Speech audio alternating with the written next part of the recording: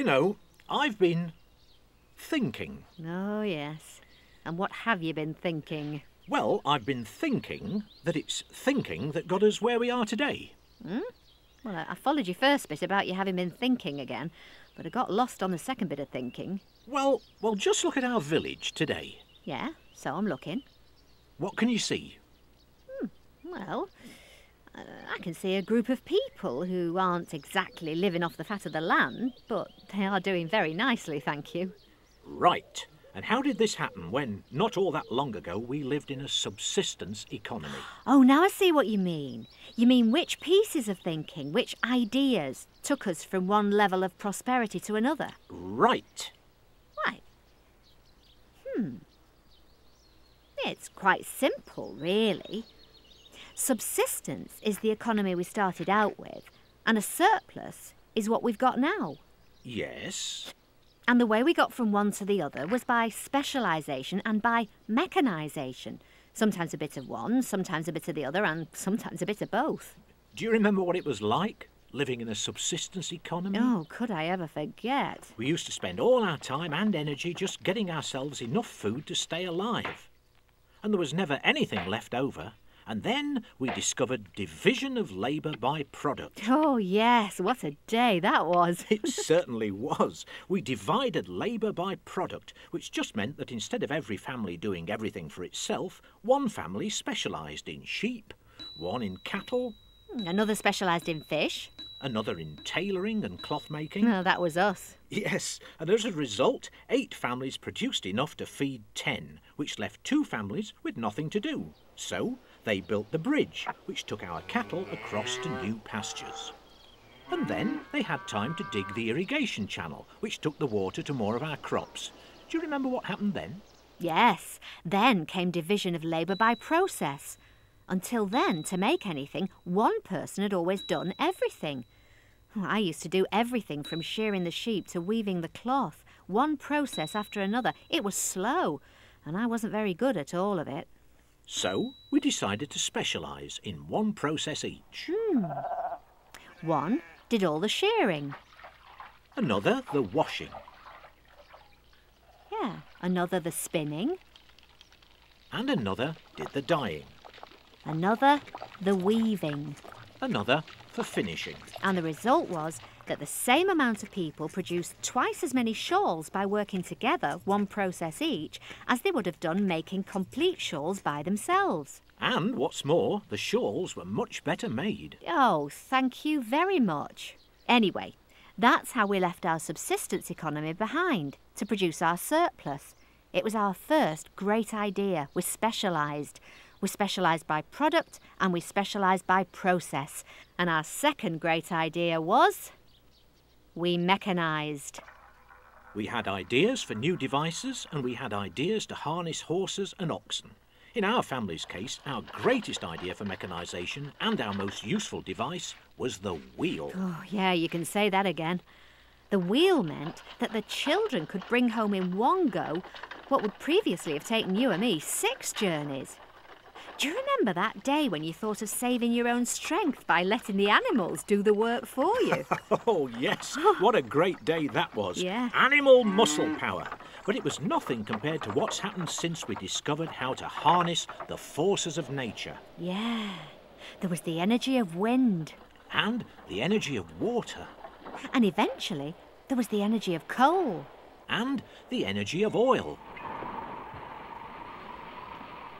And linking these sources of energy to our mechanical devices meant that we could till soil, draw water, grind corn, and produce all kinds of things far more quickly than simply by using our own muscles.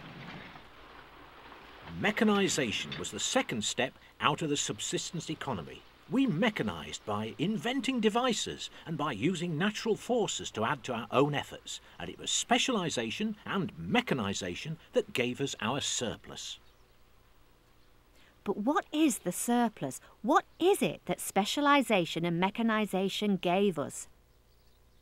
First, we now have stores of food that'll last us through the winter. We have a few luxuries to tide us over until the harvest. Second, we have surplus food and manufactured goods that we can exchange for other things we want when the trader brings them. Third, we've built a bridge and a barn and a water wheel. We dug irrigation channels. We've made spinning wheels and ploughs, and they help us protect or even increase our prosperity. Fourth, we can spare 1 or 2 people from the fields to serve the rest.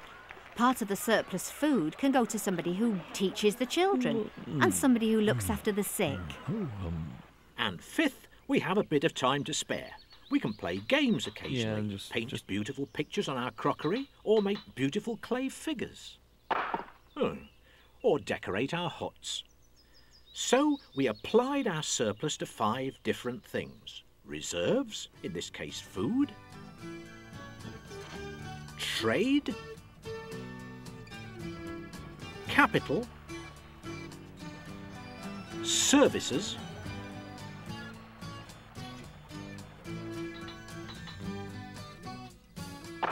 And leisure. All this may not seem much if you don't remember how they started out in a subsistence economy. I'll never forget it. Days of cold, sickness, hunger, days of back-breaking toil. It all seems a long way away now. Yes, we have come a long way. Yeah. Of course, I don't really have to tell you that our community is imaginary. A valley like ours never really existed. Not exactly, anyway, but everything we've seen, everything we've talked about, really happened through the ages, in some community or another. Let's take a look at reality for a minute. This is how men once tried to set down their own reality. These are the actual pictures drawn by primitive men, showing their own lives as hunters and wanderers. And for all but a few thousand of his 1 or 2 million years on this planet, this is how man really lived. Hand to mouth, day to day, and place to place. He followed the herds, eating any wild animals he could kill, gathering whatever wild fruit and vegetables he could manage to find. But for most people, life began to change dramatically about 10,000 years ago, when human beings found the secret of staying in one place. The secret was farming, domesticating animals, pigs and cattle, sheep and goats, and cultivating crops. By finding that secret, man had stumbled on the path to prosperity. The first prosperous civilizations grew up in 4 great river valleys: the Yellow River in northeastern China, the Indus in Pakistan, the Tigris and Euphrates in modern Iraq and ancient Babylon, and the Nile in Egypt. And yet, if you look at those great fertile valleys today, you'll find a strange thing. They're now among the poorest of the world's nations, often unable to provide even enough food for their inhabitants. Until 200 or 300 years ago, the richest countries were often the ones with the best land. But today, great industrial communities have been built up in the world, using resources imported from other places. In other words, some of their wealth comes from foreign trade. There'll always be a strong disagreement about why some countries have followed the path to prosperity and others haven't. But of one thing there is little doubt. Those who have achieved it have done so by creating a surplus. A big surplus, using exactly the same method as we did in our community. This factory, like all factories, is the result of division of labour by product. And the product is television sets. It produces them in a whole lot of different stages, division of labour by process. It's mechanised, and the production is achieved through devices like wheels, levers, gears, hinges and pulleys. Most of the energy comes from electricity, supplied by harnessing the resources of nature, like water, coal, oil and uranium. As a result, 1,000 people working in a factory like this turn out 500,000 sets a year. 500 a year each. Since they don't need them all for themselves, they've created a massive surplus of television sets to exchange. So in effect, they'll be swapped for other people's surpluses. For his share of the exchange, a worker in a factory gets food, clothing, heating, a house and a car from other workers who produced more of those things than they needed. He also gets roads, street lighting, a teacher for his children, a doctor and a policeman as well. And after all that, he still has his evenings free to watch a television. Oh, of course, he still has his problems and frustrations.